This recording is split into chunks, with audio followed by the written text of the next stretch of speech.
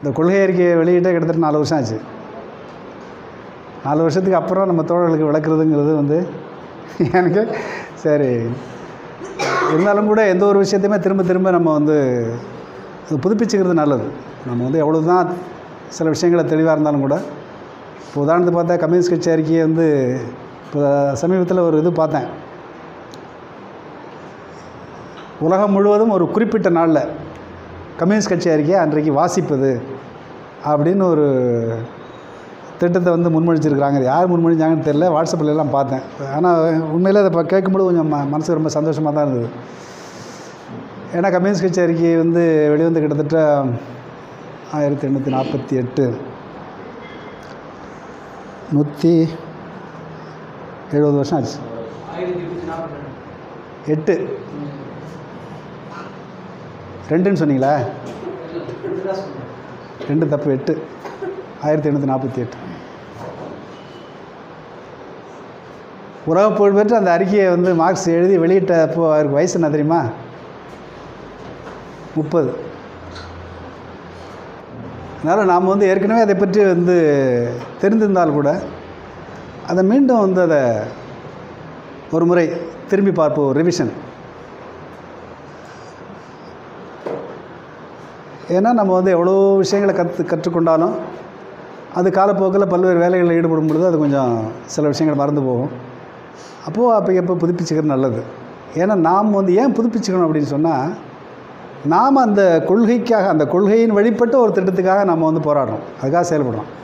இப்போ மற்றவங்களுக்கு அந்த பிரச்சனை இல்லை. இப்போ திமுகவில், அதிமுகவில் வந்து யாராவது ஒருத்தங்க மேலே நடவடிக்கை எடுத்தாங்கன்னு வச்சுங்களேன், யாராவது கட்சி விட்டு நீக்கணும்னா ஒரு அறிவிப்பு ஒன்று வெளியிடுவாங்க, பார்த்துறீங்களா? கட்சியின் கொள்கை குறிக்கோளுக்கு விரோதமாக செயல்பட்டதாலும் கட்சியின் புகழுக்கு களங்கம் விளைவித்ததாலும் இவர் கட்சியினுடைய அடிப்படை உறுப்பினர் பதவியிலிருந்து நீக்கப்படுகிறார். அவன் என்ன கொள்கையை வந்து கற்றுக்கிட்டான், என்ன கொள்கையை பின்பற்றான், எதுவும் இல்லை. ஆனால் ஏதோ ஒரு கொள்கையாக இருக்கிற மாதிரி அவன் சொல்லிக்கிறான். அந்த அறிக்கையில் தான் கொள்கை இருக்குமே தவிர அந்த கட்சிக்கும் கிடையாது, கட்சியில் இருக்கிற உறுப்பினர்களும் எடுத்த தலைவர்களுக்கே எல்லாத்துக்கும் உறுப்பினர்கள் எப்படி இருக்கும். அதனால் அவங்களுக்கு வந்து கொள்கைங்கிறத பற்றி ஒரு கவலை இல்லை. ஆனால் நாம் வந்து நம்முடைய கொள்கை என்ன, நாம் எதுக்காக வந்து வேலை செய்கிறோங்கிறத பற்றி நாம் வந்து எப்போதுமே அந்த தெளிவோடு வந்து நடைபோடணுங்கிறதுனால தான் ஒரு 4 வருஷம் கழிச்சாவது நம்ம திரும்ப வந்து இப்போ இதோடு நின்று போகல, இன்னொரு 4 வருஷம் 5 வருஷம் கழித்து கூட புதுசாக வரக்கூடிய தோழர்கள் அல்லது ஏற்கனவே இருக்கக்கூடிய தோழர்களுக்கு கூட திரும்ப ஒரு முறை அதை வந்து நினைவுபடுத்திக்கிறது வந்து அவசியமாக இருக்கும். அந்த முறையில் நாம் வந்து இதை பற்றி ஒரு 80 பக்கம் கொண்ட ஒரு 16 கூறுகளை விளக்கி ஒரு 80 பக்கத்தில் இந்த மக்கள் அதிகாரம் சொல்லக்கூடிய இந்த கட்டமைப்பு, இந்த அரசு கட்டமைப்பு தான் இந்த நாட்டில் இருக்கக்கூடிய கோடிக்கணக்கான மக்களை வந்து நிர்வாகம் பண்ணுது. கோடிக்கணக்கான மக்களுடைய நலன்களை பாதுகாப்பதாக வாக்குறுதி அளித்திருக்கிறது. அப்படிப்பட்ட இந்த அரசு கட்டமைப்பு திவாலாகி போயிடுச்சு, தோற்று போயிடுச்சு. இந்த கட்டமைப்பு நிலைகுலைந்து போயிடுச்சு. அது நிதானமாக நின்று இதை நிர்வாகம் செய்கின்ற அளவுக்கு கூட அது ஒன்றும் இல்லை, எல்லாம் கலகலத்து போச்சு. அதே போல் இந்த நாட்டு மக்களுடைய நலவாழ்வை பாதுகாப்பதாக உறுதியெடுத்து கொண்ட இந்த அமைப்பு, இந்த அரசு கட்டமைப்பு நாட்டு மக்களுக்கு எதிரான ஒரு அமைப்பாக மாறி போயிருக்கிறது. ஆகையினால இந்த அரசு கட்டமைப்புக்குள்ளே இனி இந்த நாட்டில் இருக்கக்கூடிய கோடிக்கணக்கான மக்கள், பல்வேறு பிரிவு மக்கள், விவசாயிகள், தொழிலாளிகள், சிறு வணிகர்கள், மாணவர்கள், இப்படி பல்வேறு தரப்பு மக்களுடைய நலவாழ்வை, எதிர்காலத்தை இனிமேல் இந்த அரசு கட்டமைப்புக்குள் நாம் அதை அடைய முடியாது, அதை தீர்த்து கொள்ள முடியாது. இவை இனி இந்த பிரச்சனையை தீர்க்கணும்னா இந்த நாட்டில் இருக்கக்கூடிய இன்றைக்கி ரொம்ப அடிப்படையான பிரச்சனை வேலையில்லா திண்டாட்டம், விலைவாசி உயர்வு, வறுமை, பல்வேறு விதமான கலாச்சார சீரழிவுகள், கடுமையான ஏற்றத்தாழ்வு, இந்த மாதிரி அடிப்படையான மக்கள் சந்திக்கிற பிரச்சனைகள் எல்லாம் இனி இந்த அமைப்புக்குள்ளே போய் தீர்க்க முடியாது. இந்த அமைப்புக்கு வெளியிலே தான் அதுக்கான தீர்வை நாம் தேட வேண்டும். இந்த அமைப்பு அல்லாத ஒரு முறை மூலமாக தான் இதை நாம் தீர்த்து கொள்ள முடியும். அந்த அமைப்பு என்பது மக்கள் தாங்களே அதிகாரத்தை கையில் எடுத்துக்கொண்டு தங்களுடைய எல்லாவற்றையும் தீர்மானித்துக் கொள்கின்ற அதிகாரத்தை தாங்களே எடுத்துக்கொண்டு தீர்மானிப்பதற்கான நடவடிக்கையில் ஈடுபடுவது ஒன்று தான் இதற்கு மாற்று என்று சொல்லுவது தான் மக்கள் அதிகாரத்தினுடைய ஒரு அடிப்படையான கொள்கை. அதுக்காகத்தான் நம்ம வந்து இந்த அமைப்பை உருவாக்கியிருக்கிறோம்.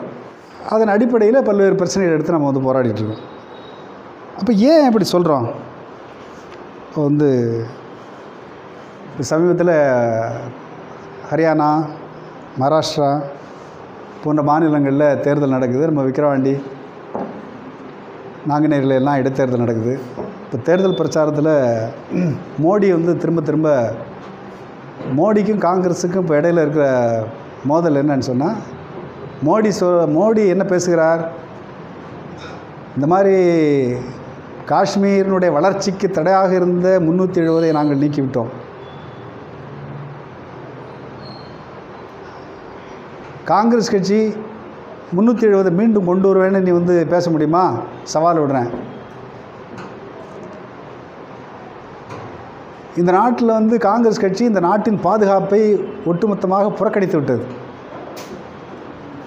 நம்முடைய எல்லையை பாதுகாக்கின்ற இராணுவ வீரர்களை சும்மா அம்போன்னு விட்டாங்க. நாங்கள் வந்து எல்லையில் இருக்கக்கூடிய எல்லா இராணுவ வீரர்களுக்கும் கவச உடையை கொடுத்துருக்குறோம். புல்லட் ப்ரூஃப் ஜாக்கெட் வந்து எல்லாருக்கும் நாங்கள் கொடுத்துருக்குறோம். அதனால் இப்போ எங்களுக்கு வந்து தேச பாதுகாப்பு தான் முக்கியம், தேசம்தான் முக்கியம், மக்கள் தான் முக்கியம். ஆனால் காங்கிரஸ்காரனுக்கு அதெல்லாம் முக்கியம் இல்லை என்று மோடி திரும்ப பேசுகிறார். எல்லோரும் பிஜேபிக்காரன் பூரா தேசபக்தி வந்து அப்படியே பொங்கி வழிகிற மாதிரி பேசுகிறாங்க. இப்போ காங்கிரஸ்காரன் அதுக்கு பதில் சொல்ல முடியல. காங்கிரஸ்காரன் என்ன பண்ணான், நீ இப்போ நாட்டில் விலைவாசி ஏறி போச்சு, பொருளாதாரமே சீர்குலைஞ்சு போச்சு, மக்கள்கிட்ட வந்து கையில் காசே இல்லை, வாங்குறதுக்கு கையில் காசே இல்லை, அந்த பிரச்சனையை வந்து தீர்க்கிறத மறைக்கிறதுக்கு வந்து தேசபக்தி அது இது 370 போட்டு திசை திருப்பிட்டு இருக்காரு என்று காங்கிரஸ்காரன் வந்து பதில் சொல்லிட்டு இருக்கான். அப்போது 2 பிரச்சனை இருக்குது. அது 2லேயும் உண்மை இருக்குது. 2ல் எது உண்மைன்னா காங்கிரஸ்காரன் சொல்லத்தில் ஓரளவுக்கு உண்மை இருக்குது. நாட்டில் இருக்கக்கூடிய அடிப்படையான நாட்டில் ஆக பெரும்பான்மையான மக்கள் இன்றைக்கு மிகப்பெரிய வந்து துயரத்துக்கு ஆளாகி இருக்கிறார்கள். வாங்கிறதுக்கு கையில் காசே கிடையாது.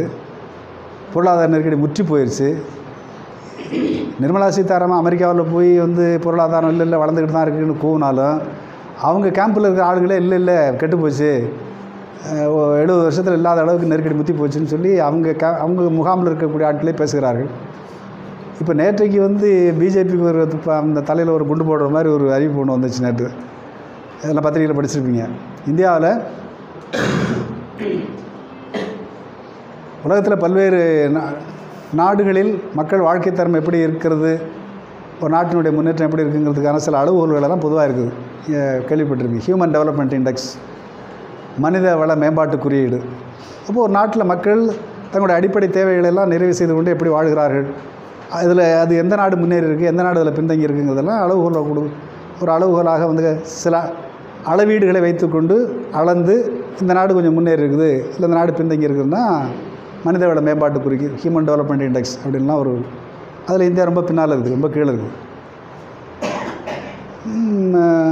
இன்னொரு முக்கியமான ஒரு அளவீடு ஒன்று இருக்குது, ஹியூமன் ஹங்கர் இண்டெக்ஸ், பட்டினி குறியீடு. இந்த பட்டினி குறியீட்டில் நேற்றைக்கு முந்தின வெளியிடப்பட்டிருக்க அந்த பட்டினி குறியீட்டில் 117 நாடுகள் கணக்கில் எடுத்துக்கொள்ளப்பட்டு அந்த நாடுகளின் பட்டியலில் இந்தியா 102வது இடத்துல இருக்குது. இந்தியா 102வது இடத்துல ரொம்ப கீழே இருக்குது. அதாவது இந்தியாவில் பசி பஞ்சம் பட்டினி அதிகமாக இருக்குது என்று கணக்கு காட்டிருக்கு என்று சொல்லப்பட்டிருக்கிறது. அது 102வது இடத்துல இருக்குதுன்னு சொல்கிறத புரிஞ்சுக்கிறத விட இன்னொரு விஷயத்த சொன்னால், நம்மை விட பாகிஸ்தான் ஒரு 30-40 இடம் மேலே இருக்குது. பக்கத்தில் இருக்க நேபாளா நம்ம விட ரொம்ப மேலே இருக்குது. சீனா நம்மளை ரொம்ப தாண்டி ரொம்ப முன்னாடியில் இருக்குது. பக்கத்தில் இருக்க இலங்கையும் முன்னாடி இருக்குது. பக்கத்தில் இருக்க பாகிஸ்தான் பல மடங்கு நம்ம விட முன்னாடி இருக்குது. ரொம்ப ஏழை நாடு என்று சொல்லப்படுகின்ற பங்களாதேஷ் அது நம்ம விட பல மடங்கு முன்னேறி இருக்குது. இப்போ அண்டையில் எந்தெந்த நாடுகளெல்லாம் ரொம்ப பின்தங்கிய நாடுகள் என்று சொல்லப்படுகின்றனவோ, எந்தெந்த நாடுகளெல்லாம் பொருளாதார வளர்ச்சியில் ரொம்ப பின்தங்கி இருக்குது என்று சொல்லப்படுகின்றனவோ, அந்த நாடுகளை விட படுமோசமான நிலையில் இந்தியாவினுடைய வறுமை நிலைமை இருக்கிறது, ரொம்ப கவலைக்குரிய நிலைமையில் இருக்கிறது என்று 2 நாட்களுக்கு முன்னால் வெளியிடப்பட்டிருக்கிற அறிக்கையை வந்து சொல்லுது. ஆனால் மோடி என்ன சொல்கிறார், திரும்ப பிஜேபியினுடைய வந்து ஒரே கொள்கை இந்த மக்களை பாதுகாப்பு தான். இப்போ இந்த நிலைமை ரொம்ப படுமோசமாக மாறி இருக்கக்கூடிய நிலைமை இருக்குது பார்த்திங்களா, அது எந்த காலகட்டத்தில் உருவாகிருக்குன்னா கிட்டத்தட்ட இந்த 5 ஆண்டு கால இந்த 6 ஆண்டு கால மோடி ஆட்சியில் தான் இந்த நிலைமை ரொம்ப மேலும் சீர்குலைந்திருக்குது. அப்போது இந்தியாவில் மக்களுடைய பொருளாதார தரம் வந்து ரொம்ப வீழ்ந்து போயிருக்குது, பொருளாதார நெருக்கடிக்குள்ளாக இருக்குது, இந்த உண்மை தான். ஆனால் அதே நேரத்தில் அதை விட்டு அவன் வந்து வேறு ஒரு விஷயத்தை பேசுகிறான். ஏன் பேசுகிறான், ஏன் அதை பேச வேண்டியிருக்கு, ஏன் இதை பேசாமல் அதை பேச வேண்டியிருக்குன்னு சொன்னால், இந்த பிரச்சனையை தீர்ப்பதற்கான தகுதியை இந்த அரசு இழந்து விட்டது. அதனால் ஜனங்கள்கிட்ட வந்து வேறு ஒரு விஷயத்தை சொல்லணும், வேறு ஒரு போதையை ஏற்றணும். அப்போது அதில் ரொம்ப பெரிய போதை நம்ம நாட்டில் இருக்கக்கூடிய முக்கியமான ஒரு போதை வந்து தேசபக்த போதை. இவன் சொத்துக்கே இல்லைனாலும் தேசம்னா என்னமோ தேசிய கொடினா அன்றைக்கி தூக்கி ஒரு கொடியை குத்திக்கிறது, அன்றைக்கி சைக்கிளில் ஒரு நட்டுக்கிட்டு போகிறது, இதக்கூடிய அது தேசபக்தின்னு நினச்சிக்கிட்டு இருக்கிறான். இப்போ இந்த மாதிரி ஒரு போலியான எப்படி அரசாங்கமே திட்டமிட்டு ஒரு இலக்கு வைத்து நாடு முழுவதும் மதுக்கடைகளை திறந்து மக்களை எப்போதும் நிரந்தர போதையில் வந்து ஆழ்த்துறத ஒரு கொள்கையாக வச்சுருக்கிறானோ, அதே போல் ஒரு தேசபக்தி என்கிற ஒரு போதையை வந்து ஏற்றுகிறார்கள். அப்போ இது திரும்ப வலியை பேசுகிறான் அப்படின்னு சொன்னால், அப்போ காங்கிரஸ்காரன் சொல்கிற மாதிரி வேறு ஒரு விஷயத்தில் அவன் வந்து தோற்று போயிட்டான். அதனால் ஒன்றும் பண்ண முடியல. ஏன் அப்போது இது ஏன் நடக்குது, ஏன் அதனால் தீர்க்க முடியல என்பதை தான் நாம் வந்து யோசிக்கணும். இப்போது பல விஷயங்களில் வந்து நான் ஒரு அறிமுகமாக சில விஷயங்களை சொல்கிறேன். அதுக்கு பிறகு இந்த புத்தகத்தை வந்து கட்டாயமாக படிங்க, அவசியம் தோழர்களெல்லாம் படிங்க. அதில் ஏராளமான விவரங்கள் தொகுத்து கொடுக்கப்பட்டிருக்கு. இதெல்லாம் பேசுகிறதுன்னு சொன்னால் அது கதை மாதிரி பெருசாக போயிடும். சுருக்கமாக நான் வந்து சொல்கிறேன்.